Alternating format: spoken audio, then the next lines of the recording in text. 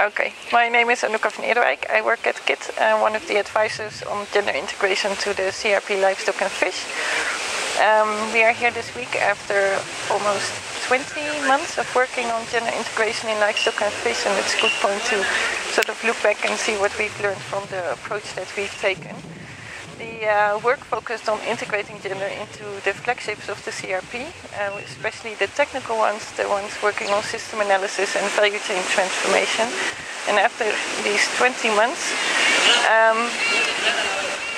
in which we focus, I think the approach was focused on two things. One, having the gender fellowships available for people in the CRP, and then additional support in terms of coaching from us as advisors together with some of the gender specialists in the CRP. And after 20 months that we are here now, we are able to look back, and I think the approach has worked quite well in different ways. First of all, I'm happy to see that we have seen that across all these different flagships, so the technical, the system analysis and the value chain transformation, we have found entry points for integrating gender. Secondly, I'm also very pleased to see that the level of gender analysis is actually quite good, so it's really good gender work as well.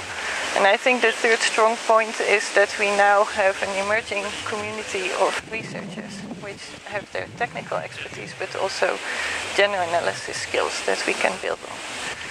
So we can now also look how do we go from here.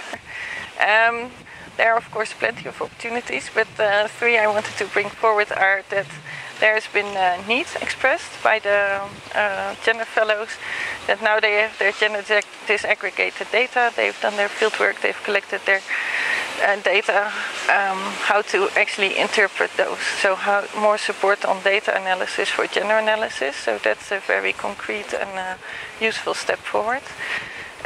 Another way forward I also see is that we now have these different gender integrated projects, and we can look more also at finding synthesis amongst these projects, so to build them up to a larger body of knowledge, and that then can also contribute to the third step, is to see how these emerging insights and this emerging body of knowledge on gender in these different fields can also be linked to more priority setting and, let's say, a new phase of a gender integrated research agenda with probably maybe new themes or new key areas.